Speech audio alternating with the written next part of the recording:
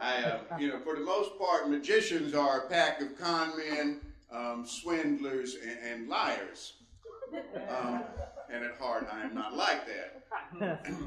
However, I thought it would be fun if tonight, instead of trying to trick you and deceive you like most magicians do, if instead of that, if I would actually teach you how a magic trick was done. Would you like to learn? First, I'll do the trick, and then I'll show you step by step how it's done. But at one time or another, you've probably seen a magician take a piece of rope and cut it and put it back together again.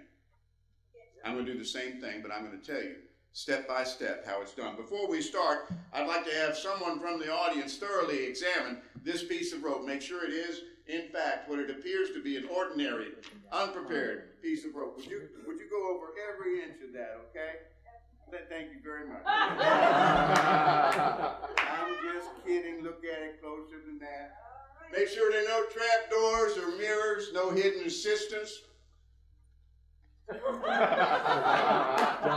stretch. Like an ordinary. Obviously it is. Otherwise, I wouldn't have let you look at it. It's just a piece of rope like you'd find in any bedroom. The secret. What? The secret is not in the rope. It's in a special knot that magicians have kept secret for hundreds of years, called the Mongolian pop knot. I'm going to teach you step by step how to tie this ancient and venerable knot. The first step is to measure the rope carefully. You want to make sure that when you cut, you get two pieces of rope exactly the same length. To put these back together again, you tie a Mongolian pop knot. Here's how it's tied. You take one rope, twist it around the other rope like this. Come back over this way, come around, come through, and pull tight. You go back and forth the same way as you went in and out, and then you go in and out at the same time as you went back and forth. You twist, come around, and pull tight. You have one Mongolian pop knot. Everybody see it? Okay, good. Now, at this point, you have to reach in your pocket. You get some magic pixie dust. You sprinkle the pixie dust on the knot like so. In a few seconds, the pixie dust will cause the knot to dissolve and pop right off the rope, leaving you where you started from.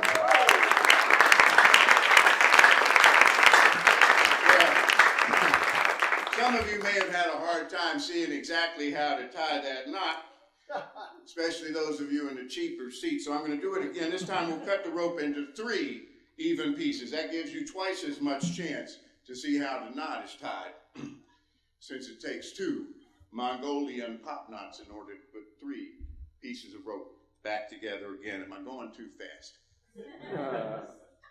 Very seldom happens.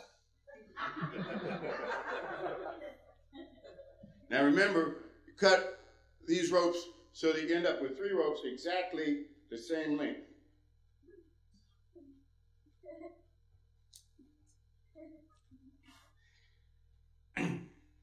Now when you try this at home for your friends, make sure you cut all 3 pieces of rope exactly the same length.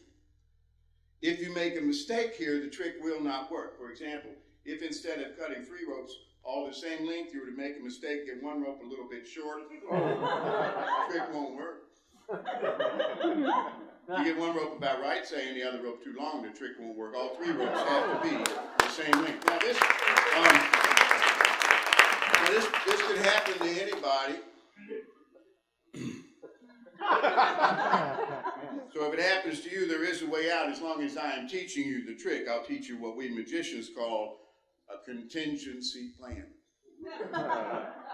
If you make a mistake cutting the ropes, you fold them over one at a time like this: short, medium, and long. And you say the magic words, sim, salabim.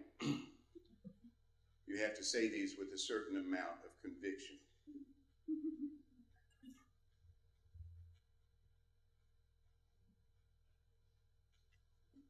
Sim. Come on, it's the hard part of the trick. Sin. Salivim. Suddenly the ropes begin to stretch and stretch and stretch like that, leaving you where you started from.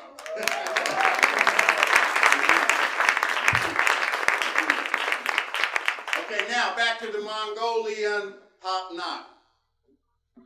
We take rope number 1, rope number 2. I'm going to tie these together. Watch closely, I'll go slow.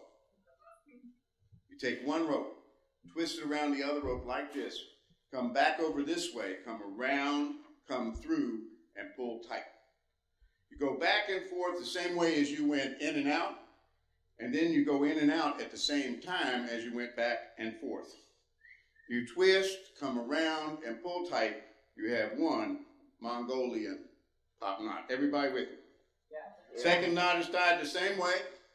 You may want to take notes. Take one rope, twist it around the other rope like this. Come back over this way, come around, come through, and pull tight. You go back and forth the same way as you went in and out, and then you go in and out at the same time as you went back and forth. You twist, come around, and pull tight. You have two Mongolian hop knots. Everybody with me? Yep. Excellent. At this point, you simply reach in your pocket, you take some magic pixie dust. That's very good. That's very studious. You sprinkle the pixie dust on the knots like this. Any questions so far?